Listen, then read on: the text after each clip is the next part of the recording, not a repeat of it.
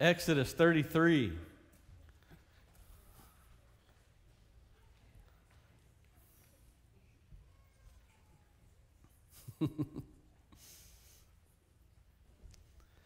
Exodus 33. I love all the ministries in our church. I just love it. I love watching people serve. We pray every week in my pastor's training class. I'll just go ahead and put a little plug in for that. Every single Sunday morning at 7:30 a.m. I have a class in my office for anybody who feels like you might have a call on your life. And I do training and a lot of that stuff. So if that's you, feel free to join. But every week we pray for people in the church, and we pray for different ministries in the church. And we went around and prayed this morning. And so, for example, we began with Tanner, and he prayed for the bus ministry. And I'm thankful for the bus ministry. I'm thankful for the people that get here early and stay late every now and then, and probably most days. They were the last ones to leave the premises here because they love bringing other people to church and taking them home. What an awesome ministry that is, right? We prayed, John was praying for the media and all the guys and gals up there that do what they do up there. It's above my pay grade, but they try their best to keep things sounding good, and the internet are live and things like that. I'm thankful for people who take those things seriously. And then we went around the room, and we just continue to pray for different things. I love ministry and the people that serve in ministry. My favorite ministry, you ready? My favorite ministry is the ministry that God leads. It's called Glory. It's His ministry. Glory of God is the manifest presence of God in all of His splendor as He reveals Himself to man. It's His manifest presence of God. There's just something about God's presence in the churches. The Bible says that unto glory in the churches, there's glory in the churches. And that's God's ministry. We come, God shows up too. You're not the only one who came to church today. God has a special ministry of showing up Himself. His glory. I just want to launch into a series about glory, about His glory. And I want to define a couple things. I'd already defined the glory of God. Let me define this too, because sometimes you can get a little confused. There's the glory of God, and then there's glory to God. You know how the Bible talks about we give God glory, right? And we don't give God the glory that I'm talking about, like His manifest presence and all of His splendor. We don't give Him that. That's who He is. We give glory, and this is how we give glory. When we come together like this, we give glory, and what we do is we are ascribing to Him that He is great, that He is far above anything and everything else that we could set our eyes and mind on, and we give Him praise, and we give Him honor, we give Him glory, and it's just that we are acknowledging how infinitely great He is. And He is. And He has a ministry where He shows up to affect us so that we can be more like Him, so that we know how to better worship Him, to encourage us in this world that we live in. You know, I almost said you'll never get through this life if all you see is bad. I wrote that at first. You'll never get through this life if all you see is bad.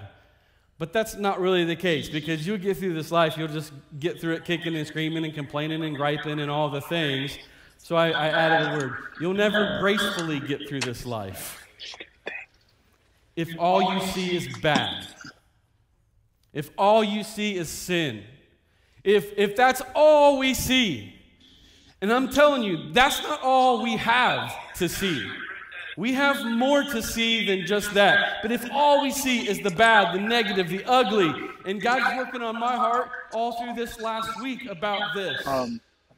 If that's all we see, we can get really cynical, we can get really backward, we can get really mad, we can get all this stuff, and all of a sudden now the devil wins because we got to think directly one thing to look at. Well, I'm telling you what, we have something else to look at. We have God. And He has a special ministry called glory, where He wants to be seen and known. And here we are, gathered together in His house, praising, honoring, and giving glory to God, the one true God, who has the greatest name of all names, Jesus. The world needs to know that we see Him. I don't know about you. I was talking to the Heims. They went to the zoo yesterday. I like going to the zoo. I like nature. And one of the things I love to see at the zoo are the big cats. That's my thing, the big cats. I'll walk through the reptile house with you, but it's not my thing. Penguins, cool. Feeding the giraffes, cool, especially if you have kids. But like, I want to see the big cats. I want to see the lions and the tigers, and I want to see the bears.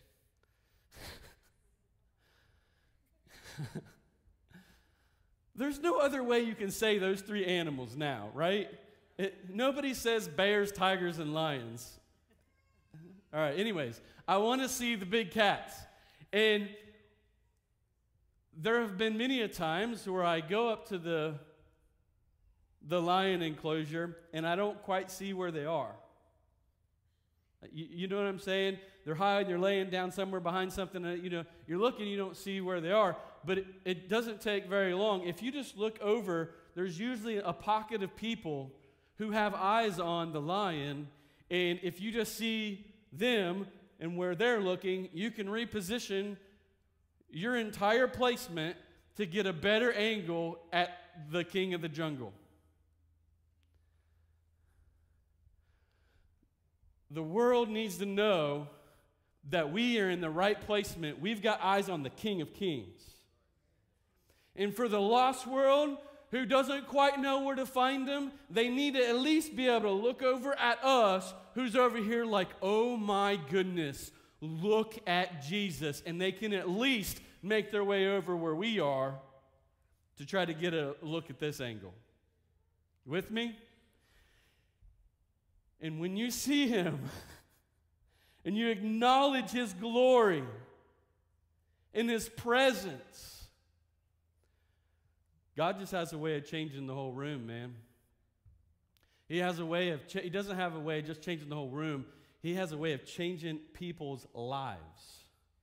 Another way that I'm going to define glory, God's glory, the ministry of God's glory in this lesson, this message this morning. Let's call it this, and we're going to see it in the text. The glory of God is God's goodness on display. Now, the cool thing about the glory of God is you can swap out that word with a lot of other words, because any way that He shows us how great and awesome He is, He's showing us His glory. So this morning, I hope you see His goodness on display. We might look another week and you might see His beauty on display. We might look another week and you might see something else of His on display. It's His glory. Let me give you this before we get into the text. I'm going to squeeze out everything out of this text that I can. We got a lot of ground to cover. But my job as a pastor is many, but one of the things I need to get us in the Word. I need to train everybody up in the Word. I need to edify your prayer life and things like that. But one of the other major jobs that I have is just to get us all to get our eyes on the King. Let's get in the position to get our eyes on Him. And that's one of the things I love about when we gather like this, is because it's a group of people that's coming to get our eyes on the King together. I've learned something about God's glory, and it's this. I didn't know any other better way to write it than this. God's glory is greater among us when God is glorified by us. His glory is greater. It's more clearly seen. It's more clearly known. His glory is greater. That display, you're thinking of God's goodness on display. You can see that display even easier when people are gathered together glorifying Him. Remember? Praising Him, honoring Him, ascribing greatness to His name.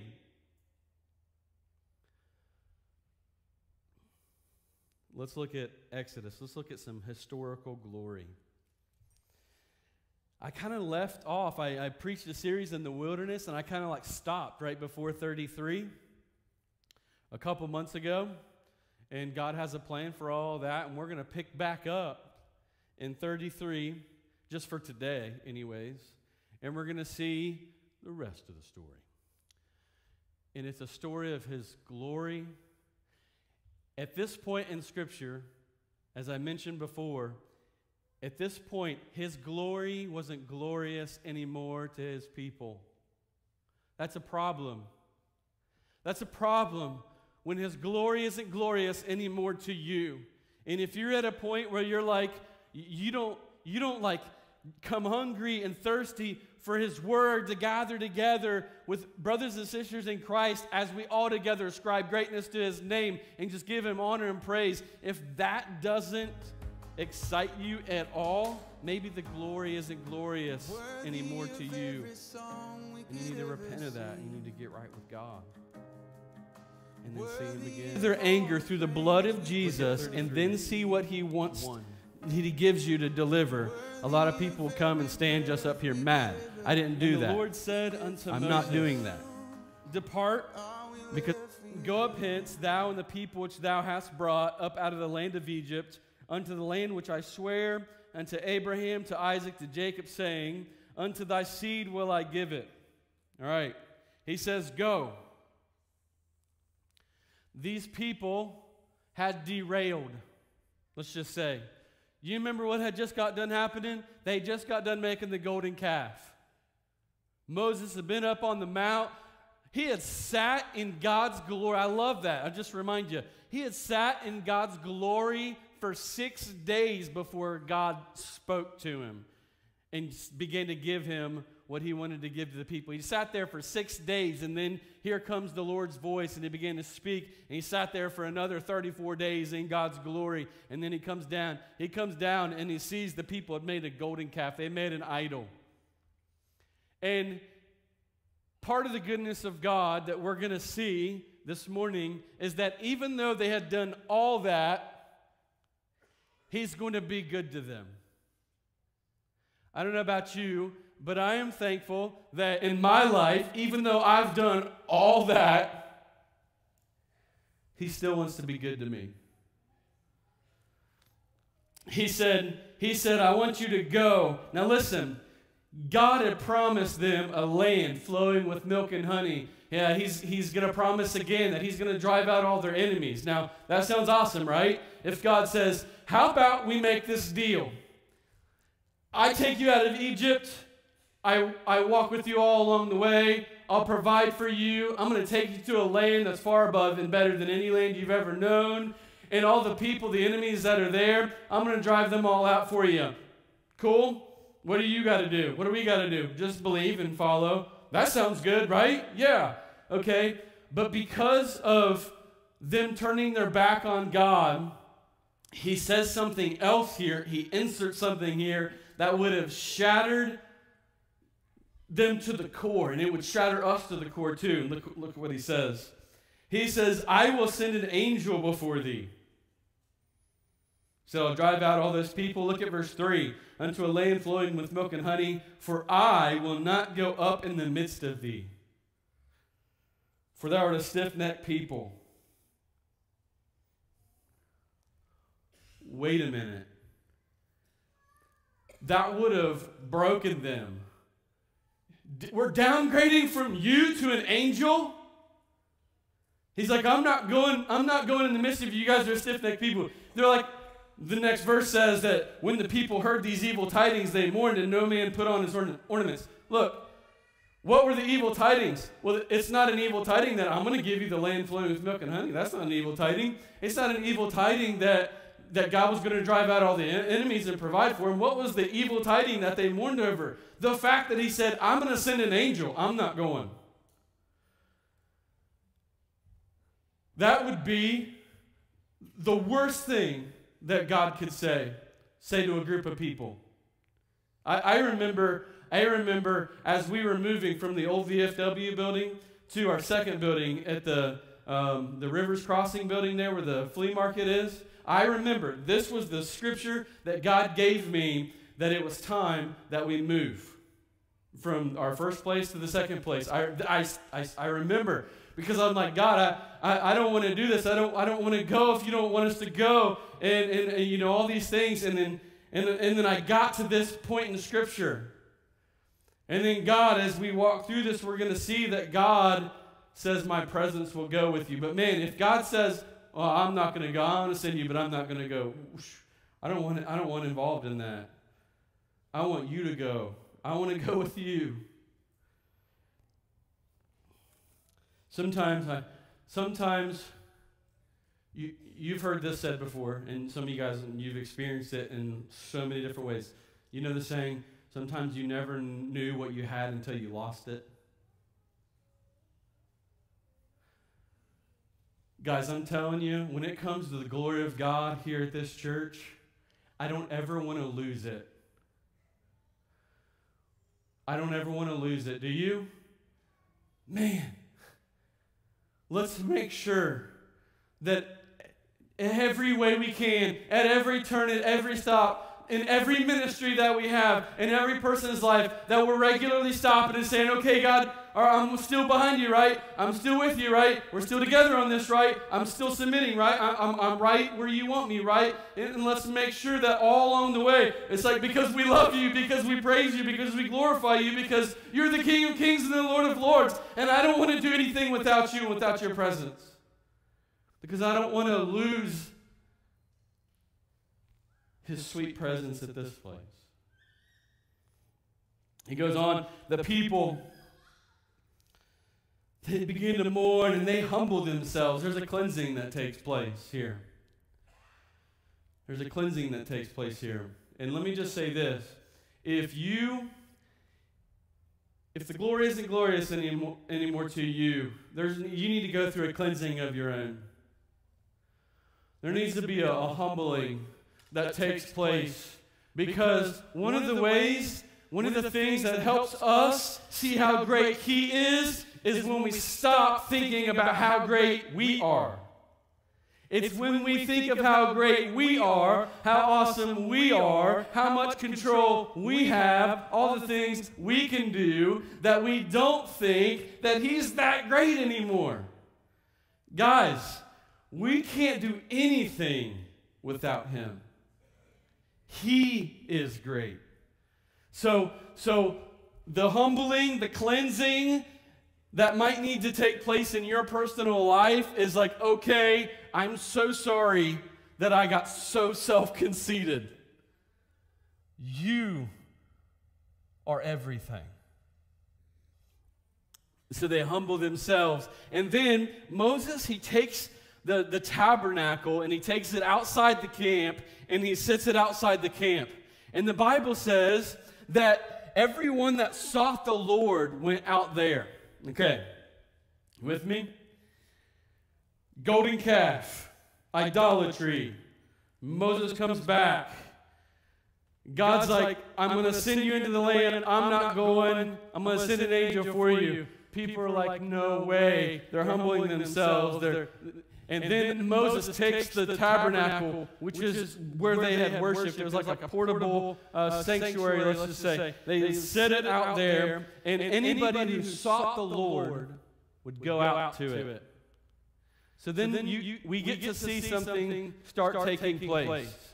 The group of people who were living in idolatry begin to step away from that, and then they make an effort to go out to the tabernacle, as many as wanted to seek the Lord. You know what I think of when I think of that? I think of people getting stirred up. People getting stirred up. Dude, you know what's awesome? It's to be around people who are on fire for Jesus. It's contagious, ain't it? It's contagious. It's just one of those things. You get around some of these people, and you're like, yeah, we're all brothers and sisters, but I want to rub shoulders with these guys and gals over here because they are on fire for Jesus. And there's just something about when people get their heart and mind set on Jesus, it just stirs something up. It stirs something up. I hope that we can stir each other up when we get together like this. That's why you can't just say, I got church at home. You can't. Guys, when we get together like this, we're doing all kinds of things. According to the scriptures, one of the things we're doing, though, just to keep this point simple, is we're stirring each other up. Hopefully, we're stirring each other up. Hopefully, we're not giving each other dirty looks on the way out and like, blah, blah, blah, you say, man, blah. Not going there. Stir each other up. Stir each other up. Verse 8, it came to pass, when Moses went out unto the tabernacle, that all the people, catch it, they what? Rose up and stood every man at his tent door, and what? They looked. They rose up and they looked. Listen, if the glory of God is His presence, His manifest presence, if it's His goodness on display, we need to be looking for it. We need to be watching for it. He says, they got up, they looked after Moses until he was gone in the tabernacle, and it came to pass, as Moses entered into the tabernacle, the cloudy pillar descended and stood at the door of the tabernacle, and the Lord talked with Moses. I love it. And the people saw the cloudy pillar stand at the tabernacle door. All the people rose up and worshiped, every man at his tent door. They saw the glory of God. They got to see it. You could say, this was the glory of His power and His presence. You know, because it helps signify and show the power that He had over delivering the people from Egypt too. The presence there at the tabernacle. Man, they rose up and they saw it. We've got to rise up on Sundays and on Wednesdays and every day. Whether we're together or not, we need to rise up and try to look for the glory of the Lord in our lives. They looked up and they saw it. The Lord spake unto Moses, verse 11, face to face, as a man speaketh unto a friend. And we know that was obscured in some way, as we'll see in a few minutes, because nobody can look at him and live. And he turned again into the camp, but his servant, catch this is good. All right. Glory of God in the tabernacle. Y'all with me? Because this is so good. Glory of God in the tabernacle. Everybody had risen up. Everybody had watched. Well, there was one that couldn't get close enough, man. The guy's name's Joshua. It says in this verse, but his servant Joshua, the son of Nun, a young man, departed not out of the tabernacle. He didn't want to leave. There is, man, the beauty, the splendor, the magnificence, the greatness, just the power of God. I hope you don't ever get enough of it. Joshua, he didn't ever want to leave. When young men addict themselves to the glory of God, they can become conquering warriors like Joshua. I mean, think about all the things that he had done and did after this. When young women, when young ladies when they addict themselves to the glory of God like this, to seeking His face, to beholding Him, they become conquering warriors for Christ. Young and old. This example was a young man, and we got to see more of his story. It doesn't matter who you are. We need to set our face to Him. Look at it. He says, Moses said unto the Lord, See, thou sayest unto me, Bring up this people. Thou hast not let me know to whom thou wilt send with me. Yet thou hast said, I know thee by name, and thou hast also found grace in my sight. Now therefore, I pray thee, if I have found grace in thy sight, show me now thy what? He says, show me thy way, that I may know thee, that I may find grace in thy sight, and consider that this nation is thy people. You know, a lot of times we look for the wrong things. You know, we're trying to see something great, we're trying to see something good, and sometimes we just look for the wrong things. He asked, he said, show me thy what? Everybody say way. He said, show me thy way. He didn't say, show me your works. He didn't say, show me a powerful act. Why? Because I feel like Moses knew that his works and his acts don't outlast his ways. His ways outlast his works. You know, he could have showed him one thing, and you know, that he might have been able to see like a snake, a rod turn into a snake and back. That would be sweet. But he's like, I want to show me your ways. I want to know your ways. And then it's like God answers it in the very next verse. He says, you want to know my ways? Here's my way. It's my presence. He says, and he said, my presence shall go with thee, and I will give thee rest. And he said unto him, if thy presence go not with me, carry us not up hence. If your presence isn't going with us, don't take us out of here. In other words, if you're not in it, I don't want it. If you're not in it, I don't want it. I mean, he could have probably, you know, they had been complaining about, I wish you were back in Egypt because of all the stuff. I wish you were back in Egypt. But at this moment, it would have probably been fair for Moses to say, just leave me here to die if I can't go with you. If you're not going to be with us. Because His glory,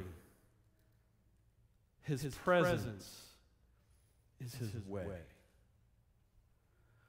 If you want to know, you're like, how does God work in this church? What way does God work in this church say?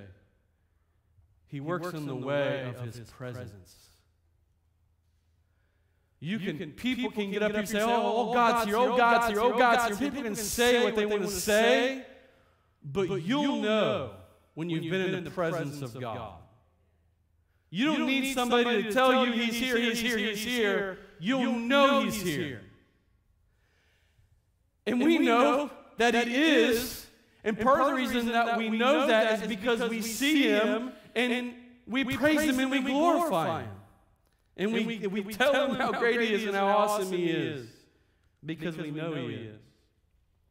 But I'm telling you personally, you'll know when you've been in the presence of God. Because He does things that no human can do.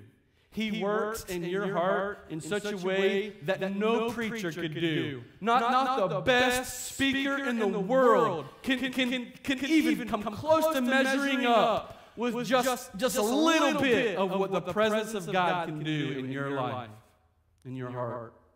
That's why I say you'll know, because it's unmistakable.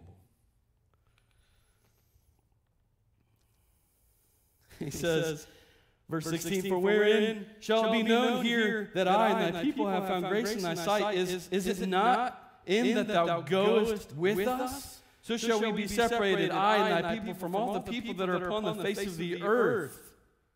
Did you guys get that? I'm going to read that one more time slowly. I don't think I did that verse justice because I read it way too fast. All right. For wherein shall it be made known here that I and thy people have found grace in thy sight? Is it not in that thou goest with us? So shall we be separated, I and thy people, from all the people that are upon the face of the earth. What is he saying? It's the same thing that I can say in our generation today. What makes us a special people? Moses is like, the thing that makes us special is your presence here. That's what makes us special. What makes us special? And I'm not talking about just here in this place. I'm talking about what makes you special. It's the presence of God in your life. Can I just tell you, you are special, but it's Christ in me. It's Christ in you. What a privilege that we have to bear and carry His name. He lets us carry His name with us. The greatest name. Moses, he doesn't just ask to see His ways. He wants to see His glory. And Moses is like, I know you know me by name. In verse 18, he said, I beseech thee, show me thy glory. Show me thy glory. That might need to be a prayer that you pray every day for the next 2 months until you get that renewed heart and mind. Show me thy glory. Show me thy glory. And it's almost like God answers him again right away. He said, you want to see my glory?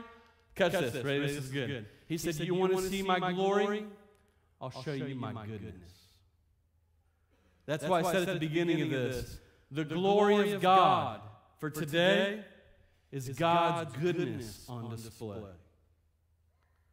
His magnificent, great goodness.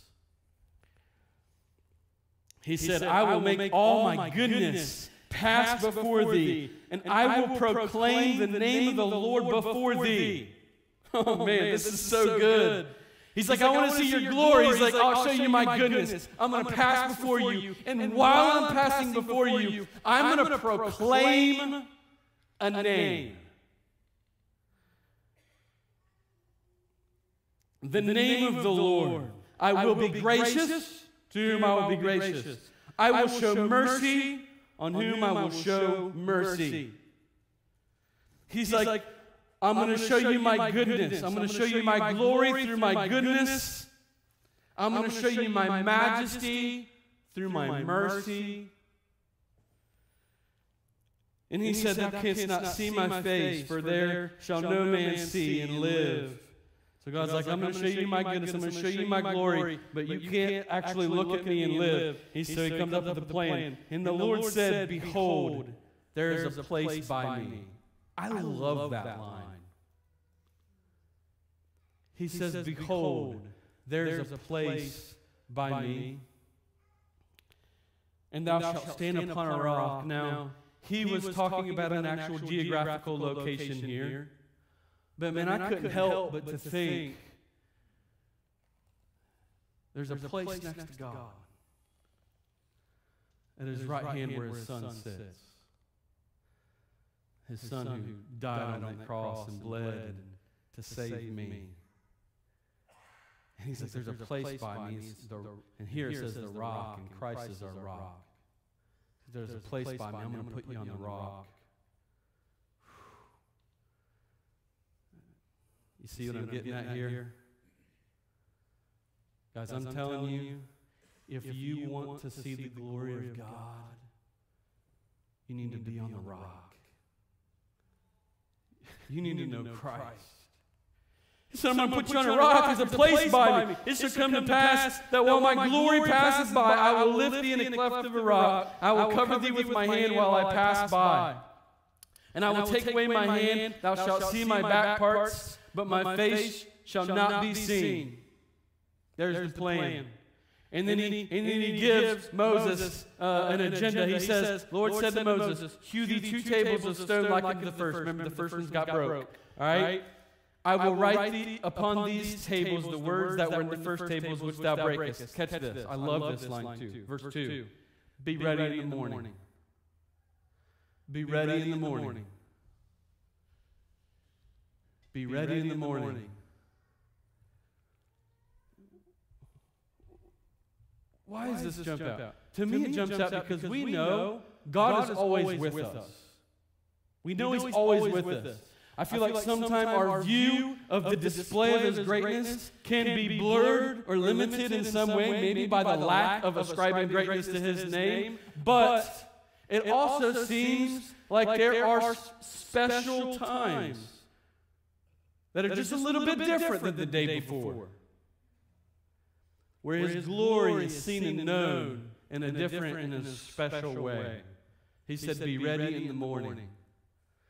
Can I just encourage you, well, I got you here on a Sunday morning, can I just encourage you that every Saturday night before you go to bed, try it for a few weeks. Don't make a lifelong commitment. Try it for a few weeks. Every Saturday night before you go to bed, pray this: Lord, help me to be ready in the morning. Help me be ready in the morning, because I'm ready to see your glory. I'm ready to be in a special place at a special time to see your glory. And if you prepare yourself that way, who knows, man? He says, be ready in the morning, and come in the morning unto the Mount of Sinai, and present thyself therefore to me. Get ready. Be ready for the morning. And then when the morning comes, present yourself to me. We're doing that now. We've come together. We've presented ourselves to the Lord, just like we are right now. And he goes on, and in verse 5 it says this. Just read a couple more verses. And the Lord descended. The Lord descended in the cloud and stood with them there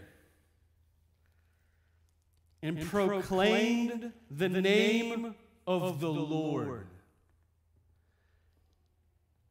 He came down. You've heard me say this before. We don't like conjure up some kind of like presence of God. He sends it down. We come ready. We come present ourselves.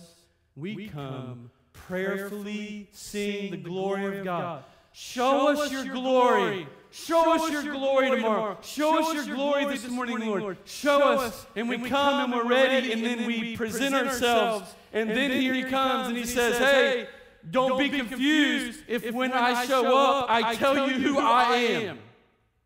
That's what He does here. He says, He proclaimed a name. The Lord passed by and proclaimed the Lord. Look at verse 6. The Lord God, merciful and gracious, long-suffering and abundant in goodness and truth, keeping mercy for thousands, forgiving iniquity and transgression and sin, and that will by no means clear the guilty, visiting the iniquity of the fathers upon the children and upon the children's children unto the third and to the fourth generation. Now let me remind you something. His definition has to be our definition. When He comes out and says, let me proclaim a name, the Lord God. When we're talking about the glory of God, when we're talking about who He is, we're talking about how great He is, we have to define Him the way He defines Himself. How does He define Himself here? He says that He is merciful and gracious. Thank you, God, that you are so merciful. Thank you that you are so gracious.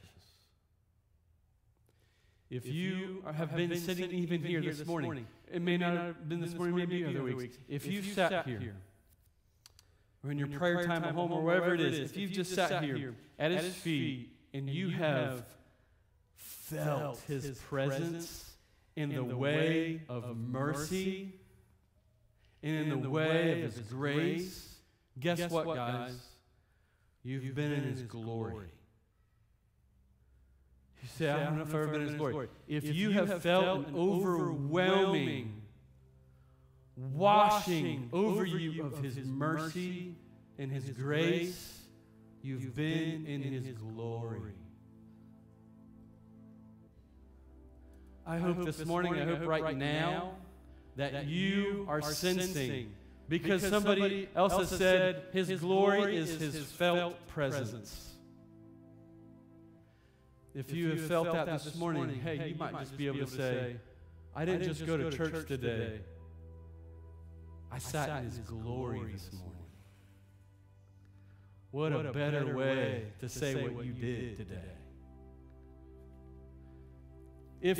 He said, I'm merciful, I'm gracious, I'm long-suffering. I tell people all the time, I mean, this is, I hope everybody here knows that you would get this from me. If you ever had a conversation with me, and I believe I can say it, if you came to me with a problem and you're struggling, I will say this, I will say at some point, I'll be the last one to give up on you. You'll give up on yourself before I'll give up on you. Because I've made a commitment in my life to try to reflect Him. And He's long-suffering. And I'll be long-suffering as long as He's been long-suffering. Which means I can't ever give up on you. He's long-suffering. I love one of my favorite verses. The Bible says the long-suffering of the Lord is salvation.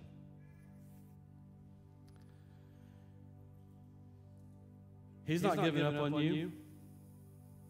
If you're here this morning and you're just trying, you're like, okay, even as we've been preaching, I've been opening myself up to just seeing you.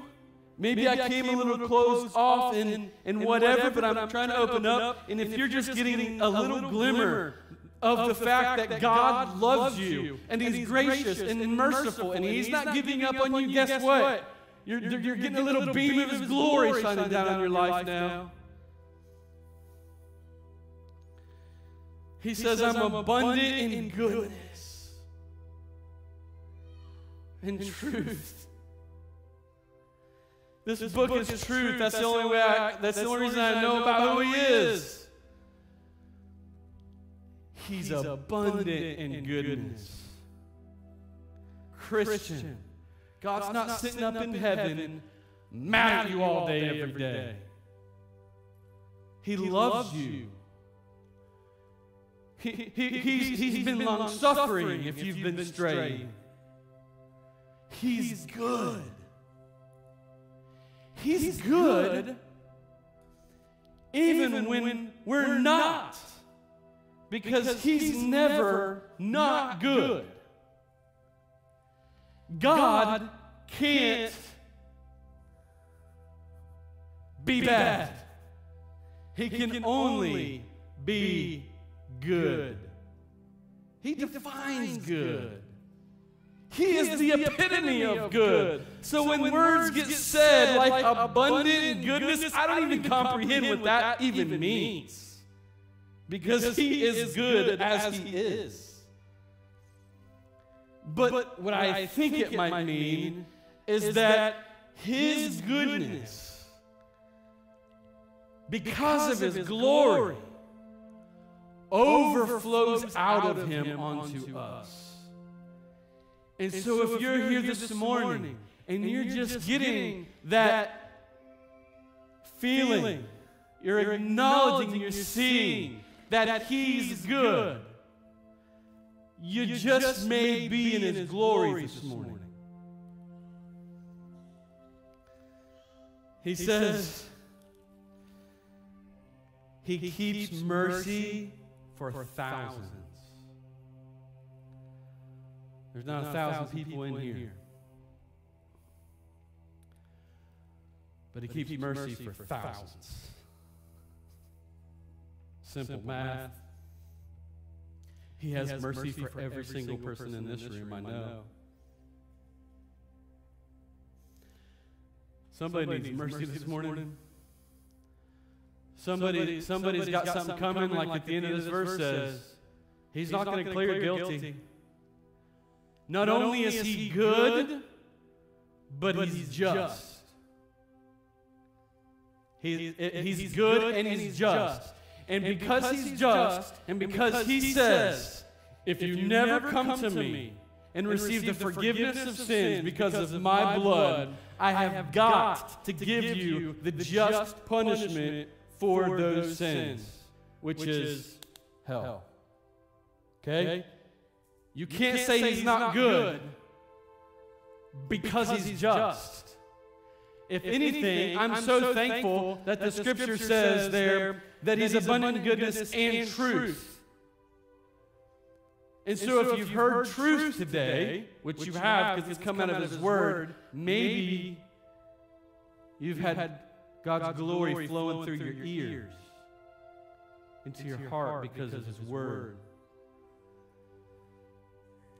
I'm so thankful for His goodness, for His mercy, for His grace, for His long-suffering. And I'm thankful that He tells the truth here, that He has mercy for thousands. That's the easy way of saying for anybody and everybody He has mercy.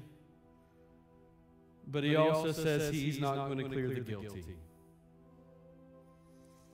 Verse 8 says, Moses made haste, bowed his head toward the earth, and worshipped. He made haste. He bowed his head toward the earth, and He worshipped. He made haste. He bowed toward the earth. Could you imagine as he said, show me your glory, and He's doing all these things, and I can imagine He's down like this, and he's just in the glory of God. He knows that He is great, He deserves praise, and He deserves honor and glory, and He deserves it all because He's great. And He's like, oh my goodness, God, You're so merciful, You're so gracious, You're so long-suffering. And you know what you see happen here? When He's worshiping, you don't see Him complaining that He only got to see the back part of Him. That was sufficient. It satisfied His need to see His glory. He just got a little glimpse. Could you imagine the day that we see Jesus? We're going to be able to see Him face to face. Man, in His glory. We're going to be able to see Him face to face. And we're going to be able to say the things that we've been able to say here on this earth. God, You were so gracious. Thank You for Your grace. You were so merciful. Thank You for Your mercy. Thank You for never giving up on me. When everyone else wanted to, when everyone else did, You were there. You never quit. Thank You for Your abundant goodness. You're so good. Every day I got to experience Your goodness. Thank You for Your truth. Because if it wasn't for Your truth, I wouldn't know Your goodness. I wouldn't know the degree of Your mercy and Your grace. And thank You for having mercy for me, saving me. Guys, can you imagine He's falling down and He's worshiping, and here we are. We get more information. We know what Jesus did. We know the death that He died. If anybody should be on their face, it should be us. Because of what He's done for us.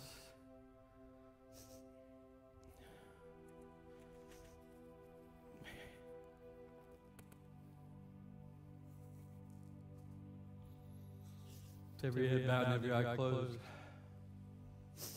Maybe you want to fall down at an altar this morning and just thank God for His mercy and His grace in your life.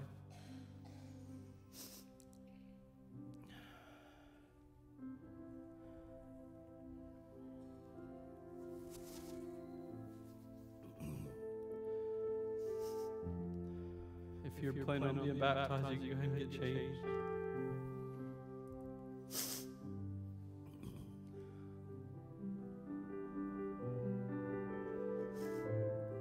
every head bowed and every eye closed. Let me answer your question. He said it. He said it at the end of that verse there. He's got mercy for you. He's got forgiveness for you for every sin, every transgression, every iniquity. He's ready to forgive. But you need to call out in faith to receive that forgiveness. And so let me ask you a question I ask every service. If you don't know Jesus as your Savior, if you don't know today that if you died that you'd go to heaven, but you really would like to know that, you'd like to get right with the Lord right here and right now, would you just look at me? You can do it right in your seat. I won't call you out or embarrass you. Just look at me until I see you. Look at me until I see anybody else. See you, man. Anybody else? Just look at me until I see you, please. I see you. Anybody else? I see you too. Anybody else? I see you. See you, bud. Is that 6 or 7? Now listen, if you looked at me and you mean business, you want to get right with God, which means you want to be saved right now. You want to have all of your sins forgiven. You want to become a child of God right here and right now.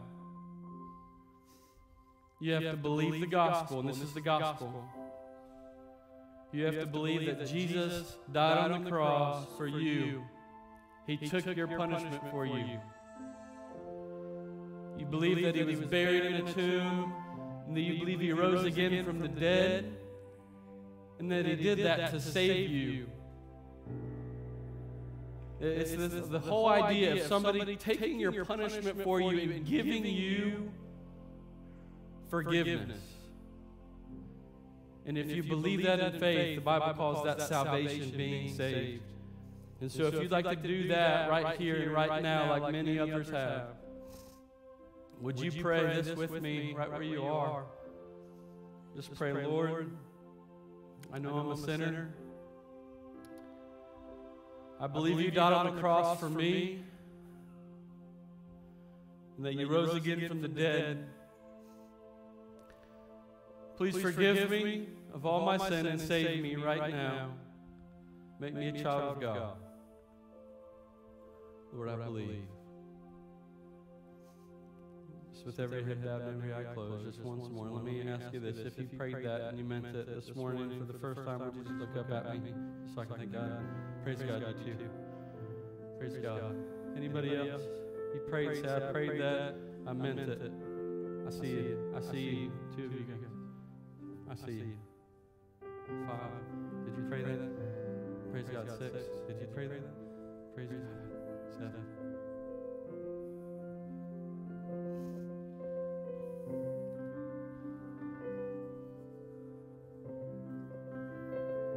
Anybody else? Just so I can thank God for you.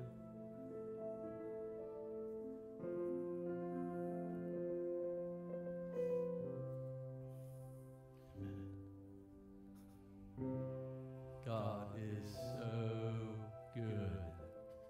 Amen. You 7, as they're maybe about ready back there. You 7 and some others.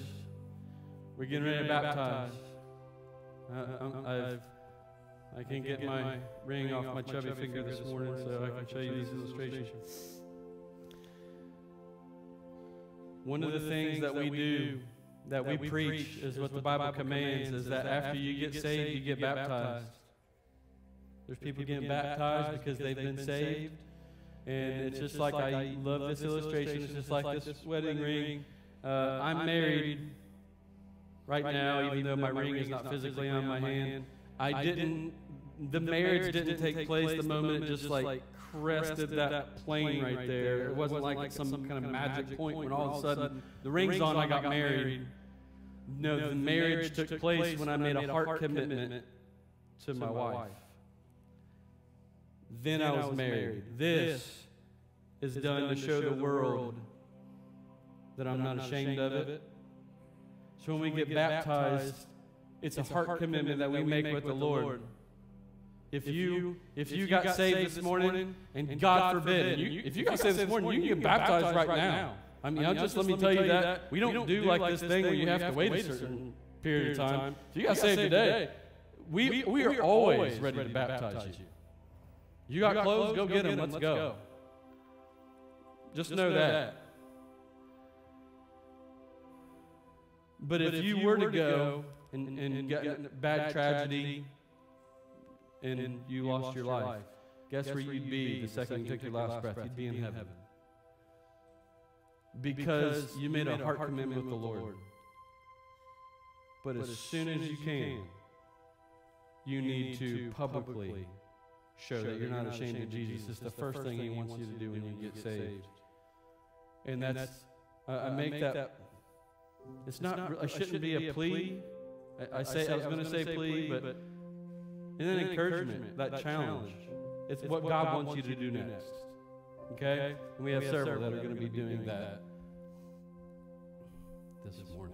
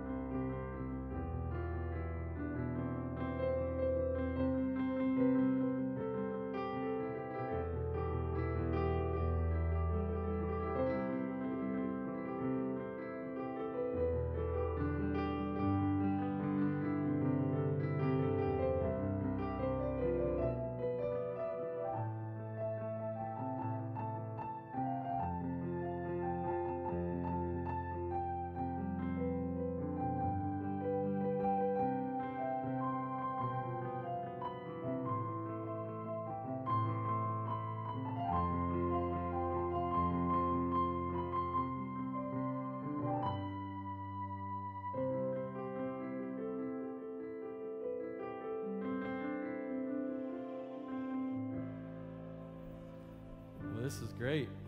A couple of them heeded that challenge right away. They want to be baptized right now.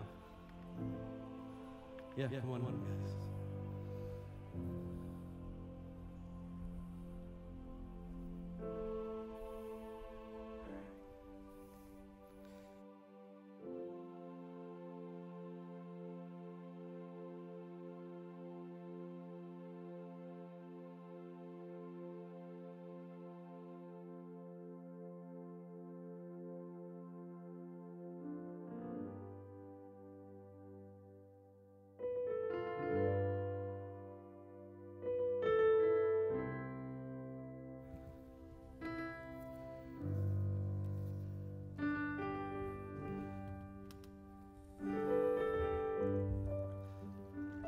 Sit down and cross your arms.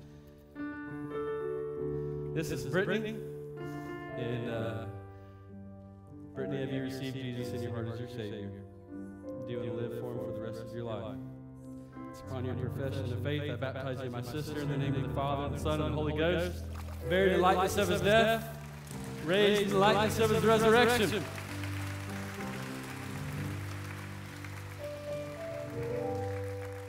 Kaylee, Kaylee just got saved this morning. I love it.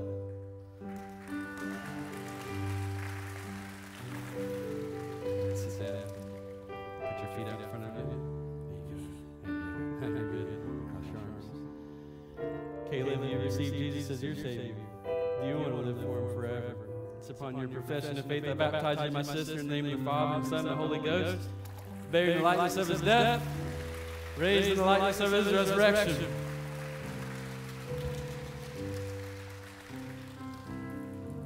Brayley also got saved this morning. That's awesome.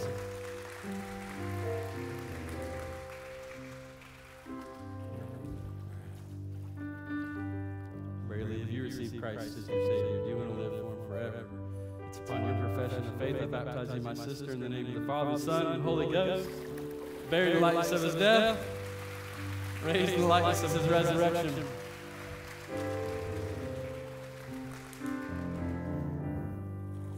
Careful. This is Connor. Connor was one of the many that got saved on Easter Sunday. Connor's ready to be baptized. Connor, you received Christ as your Savior. You want to live for Him forever. It's upon your profession of faith I baptize you, my brother, in the name of the Father, the Son, and the Holy Ghost, buried in the likeness of His death and raised in the likeness of His resurrection. And then last, but not least, just shortest, is Ansley.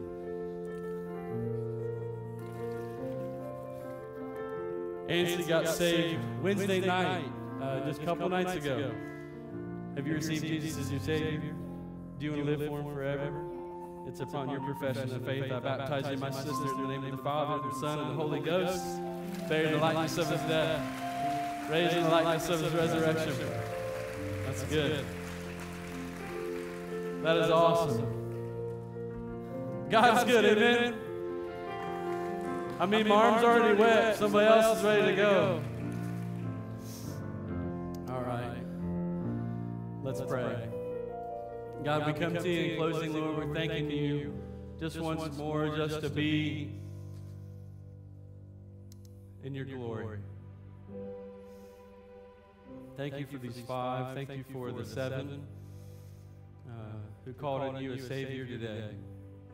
Lord, I pray that, God, you would work in their lives in such a special way, Lord, that they would just get so connected here and be discipled and raised up as a warrior, Lord.